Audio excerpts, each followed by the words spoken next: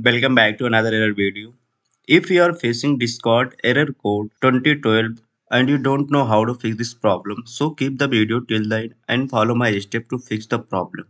First, when you are facing this problem, then go to the setting of Discord and scroll down and go to the voice and video section.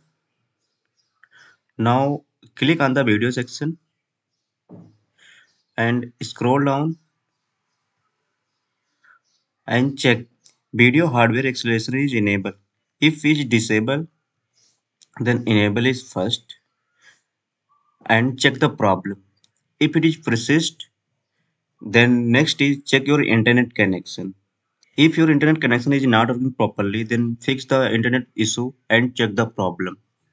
If your internet working properly and you are facing the same problem, then next is close your discard account